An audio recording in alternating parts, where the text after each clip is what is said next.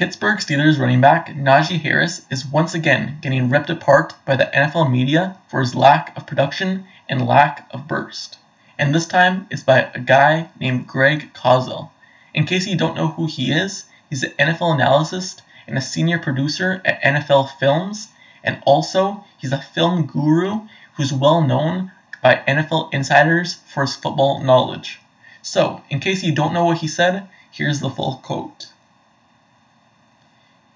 I think Najee Harris is kind of pedestrian NFL back. He's big, he's powerful, but he doesn't have any juice. We know he can carry the ball a lot. The question becomes production. You can give him volume. Can he be the guy that keeps your offense on schedule and stays ahead of the sticks?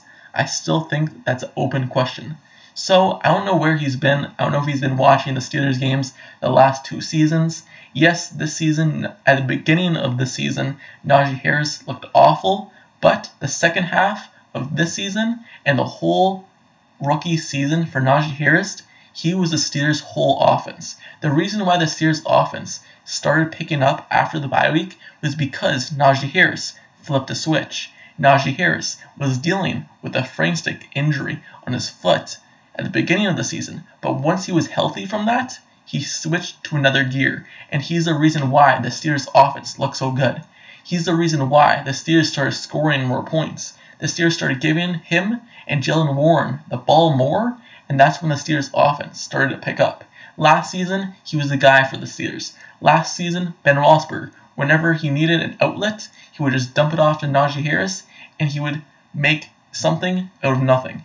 Whenever the Steelers needed a big play from him, either passing game or running the ball, he was able to jump over the line, get the touchdown, or just break off so many tackles to get the first down. What people don't realize is Najee Harris was thrown in the worst situation possible.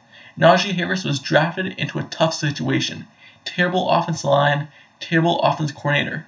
But you put him in a line that's dominant and he would become a monster. And also, Najee Harris. It's not like his production is bad. This is his second straight season of getting over 1,000 yards running the ball. And also, last season, he had 74 receptions for 167 yards. This season, he had 41 receptions for 229 yards. That's a lot of yards and a lot of production from a running back that apparently doesn't put up production. Yes, there could be questions about his burst and his open field running for 50-plus yard gains. He's not that kind of back. He's the kind of back that dominates you slowly up the field and wears a defense out.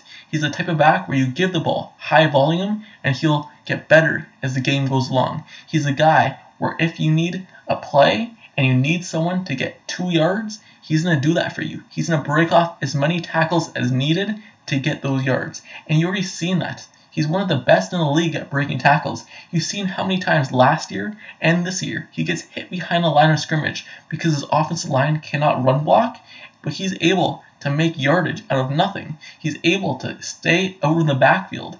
Yes, there's times where he gets taken down in the backfield because sometimes there's just nothing you could do about it. But most of the time, if he is hit in the backfield, he will still be able to break away and get yards and get something out of nothing. So, obviously, Greg Coswell has no idea, or he just hasn't watched the Steelers games. So, let me know down in the comments below. How do you feel about Najee Harris? And do you believe that he could still be the Steelers' top running back for the coming years? Do you like the draft pick, the first-round draft pick that the Steelers spent on him 2 years ago, or do you wish they would have went a different direction? Let me know down in the comments below. Don't forget to subscribe to the channel as well if you like Steelers content analysis reports. Like the video, turn on notifications down below for this channel as well so you get notified whenever I post the next Steelers video. And I'll see you guys all later. Until next time, I'm out. Peace.